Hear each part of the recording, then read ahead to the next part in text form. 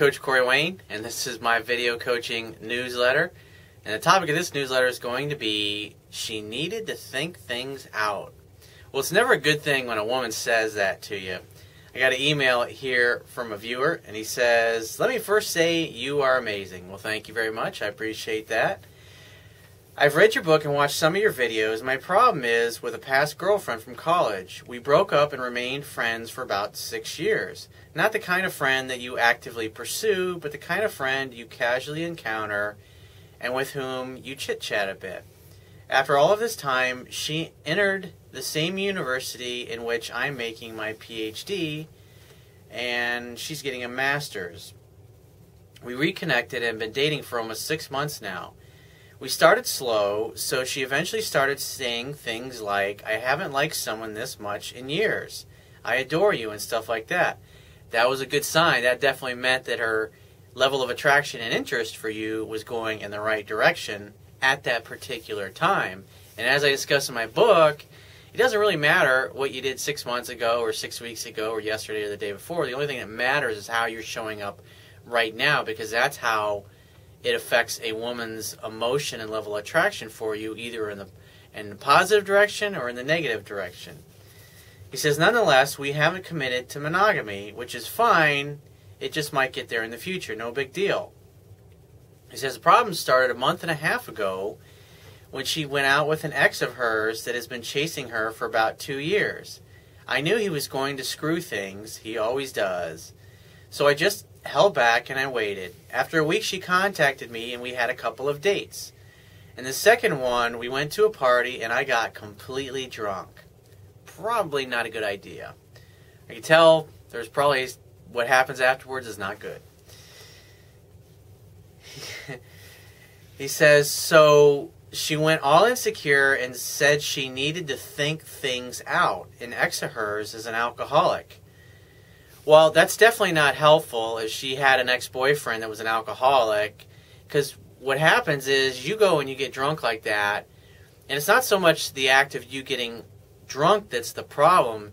It's all of the negative emotions about the ex-boyfriend that it triggers when she sees you in that particular state that she used to see her ex-boyfriend pretty much all of the time. And it might have been amusing at first, but obviously it gets old really quick. So he says, I tried to joke the problem out and talk to her sometime in the same week, but I guess she was really pissed. It's just obviously she was emotionally upset, and who knows? You haven't said what you said to her. Maybe you were a total jackass to her. I mean, who knows? But obviously the bottom line is it did not help your case. It didn't cause her interest in you to continue going up. So it was going up great, and then you just drove it in the other direction. And the other thing with another guy that's chasing her, then obviously you're basically screwing yourself up and taking yourself out of the competition. And so she starts thinking, well, hey, maybe this other guy isn't so bad. And plus, you said yourself, you guys aren't exclusive. And that's when she starts to think, well, you know, I do have other options here. Maybe I should see what this other dude is all about. He says, maybe her ex entered the scene again also. I don't know. So I waited until she contacted me again 2 weeks later or so. You got to remember, it's like you're dating an ex-girlfriend of yours, and so you had a lot of history together, but you also broke up at one point in the past for reasons that you haven't disclosed here. But at the end of the day, when you go back to a relationship that ended, the same reasons are still there that you got turned off to begin with. And eventually, at some point, those things are going to come up because people don't change. They'll become better versions of themselves, but at the end of the day, they are who they are. And so whatever it was about you that she didn't like before, or whatever it was about her that you didn't like before, it's still there. And plus, you've been dating for 6 months, and you're not exclusive after 6 months, so that tells me that there's a lot of other things that you've been screwing up in, because if you had gotten back together, you dated a girl for 6 whole months, and she still wasn't head over heels in love with you and wasn't asking you to be exclusive with her, then that tells me that there's other things that you're doing wrong in the courtship that's turning her off. And probably things that you're not even sure of or aware of, because you're probably not very familiar with my work yet, or my book. So I say you got to read it 10 to 15 times, because there's so many little things that you can do to screw up, just like you going out and getting drunk. That was one night. It was one occurrence. But it was a colossal fuck-up. It was a colossal blunder. And so that's started the tailspin, or the death spiral of your relationship, basically. He says, when we met, I was kind of indifferent. She dumped me after all, but I was in a good mood. Eventually, she started kissing me, and I playfully said, stop. She told me that she missed me, and so.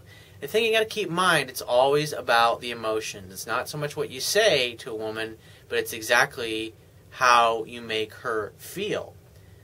And so you're hanging out, having a good time together, and she was feeling good. And so even though she said the things that she said, basically dumping you again, she still started kissing you and fooling around with you, because it's not about the relationship or the boundaries or the commitment. It's all about how you make her feel in every single interaction that you're together with her. And the idea is that when you're together with a girl, you want her to be feeling positive emotions, positive feelings, moving in the right direction towards you. And you want to be doing as few things as possible to turn her off. And obviously, you just simply, again, have done more things to turn her off than turn her on. And that's why things are the way they are. He says, that week she texted me sometimes, and I arranged a date with her for Friday. Yesterday, I texted her to recommend her one cool article, and I told her I was going to give it to you before, but you were too bitchy. And he says, Joe, I don't know what that's supposed to mean. I don't know what that is, but you're joking with her. And so she thanked me for the article, but called me a jerk. So obviously your joke didn't go over too well. That's why I say you got to be real careful at what you text. And at the end of the day, if you have a definite date with a girl, why are you sending her an unnecessary text? That's why I say in between dates, you don't contact them. There's no reason to. There's no reason for it. In this particular case, you thought you were being cute and funny, and you fucking pissed her off. And so he said, and then so this is what happens. You piss her off, and then he says, so she canceled our date and rescheduled it for next Monday because a male friend of hers invited her to something related to a project they were working on. Well, that right there in and of itself, it's like she's punishing you, and obviously she doesn't feel that there's really any consequences for jerking you around and blowing you off on a Friday night. Instead of hanging out with her lover, she's going to go hang out with some other dude and work on a project.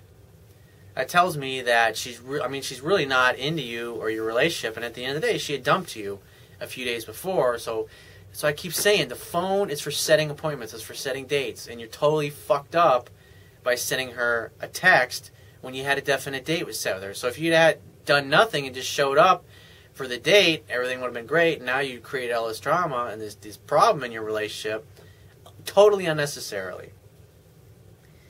He says, I told her, no problem, we'll meet later. She said we could hang out on Monday or any day of the week.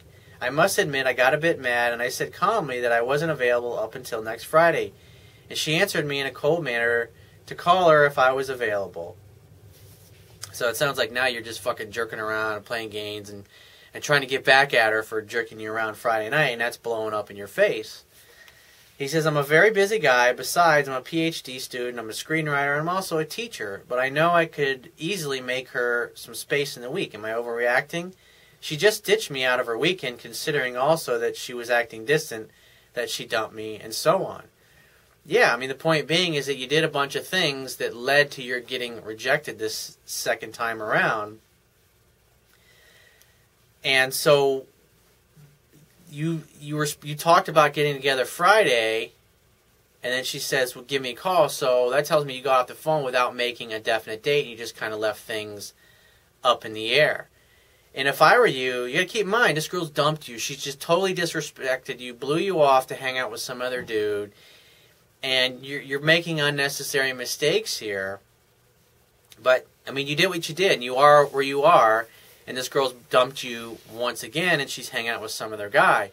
A man who perceives himself as a catch is not going to tolerate that. He's just simply going to make plans with somebody else. Besides, you already dated this girl for a long period of time. You know what she's like. You know what she's all about. How about you take the things that I teach in my book and in my videos and my articles and apply it with some other women so you can get some choices. So you can have some options instead of totally being focused on this one particular girl, because obviously you're still making a lot of mistakes with her. And as time goes by and you continue to screw up like this, it's going to get harder and harder and harder for you to overcome all of the bad things that you've done in the past, and you basically get to the point where you've turned her off and she pretty much wants nothing to do with you from that point on. So if I were you, I wouldn't text her, I wouldn't call her, even though you kind of talked about Friday. It's like, fuck it, go do something else. Be busy doing something else with your life, and forget about this particular girl. And when she does reach out to you next, make a definite date and get off the phone and stop the bullshit texting in between the dates. And it sounds like to me the reason you were texting her on the day of your date and the joke that went sideways on you was that you really didn't have a definite date in the first place. You were just looking for a reason to reach out to her. But like I said, the phone is for setting appointments. It's not for giving out information. It's not for chit-chatting. It's not for setting dates. And you screwed yourself royally here by just making some really simple blunders that I talk about in my book that you never should do. So when you do hear from her, make a definite date and stay off the phone until you have the date. But I wouldn't call her, I wouldn't text her, I wouldn't reach out to her, I wouldn't do anything with this particular girl at all because she totally disrespected you, dude. So start applying this stuff and meet some other women and get some choices. So if you got a question you want to ask me, go to my website, click the Contact Me tab, which will be on the left-hand side of your screen, and send me 1 to 2 paragraphs max, and just give me several days to get back to you with a response. If you want to talk to me right away, the quickest way to get my help is to book a paid phone coaching session. You can do that by going to my website, click the Products tab, which will be at the top of your screen, and just follow the instructions. If you want to get a digital version of my Kindle ebook, on my website, underneath the email sign-up box, is a box that has a link that will take you right to the Amazon download page. Once you get there, if you don't have a Kindle device already, all you have to do is download a free e-reader app for your smartphone, tablet device, or your computer. There's a button on the page you can do that. It only takes a matter of seconds to download and install the app and complete the purchase of my book. And if you appreciate the value of the information I offer in these video newsletters, the articles on my website, and my ebook, you can show your appreciation by going to my website, and on the Wibia toolbar, which is at the bottom of your screen, click the PayPal donate button and donate any amount that you feel is equal to the value of the information. And I will talk to you soon.